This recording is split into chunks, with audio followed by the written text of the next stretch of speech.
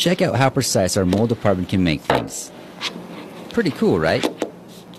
The cuts are so precise, they're basically airtight. So how are these made? Well, we use this wire EDM machine to electrify a brass wire that's about 3 times the size of a human hair. First, they thread the wire down using the water guide. You can see it right there. Oh, and by the way, we use this machine for making precise molds, dies, and special tooling.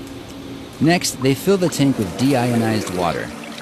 The wire EDM will cut through super hard steel or even carbide, but today we're just going to remove a small part from the surface so we can see the whole wire electrified. The wire creates an electrical arc which melts away any conductive material.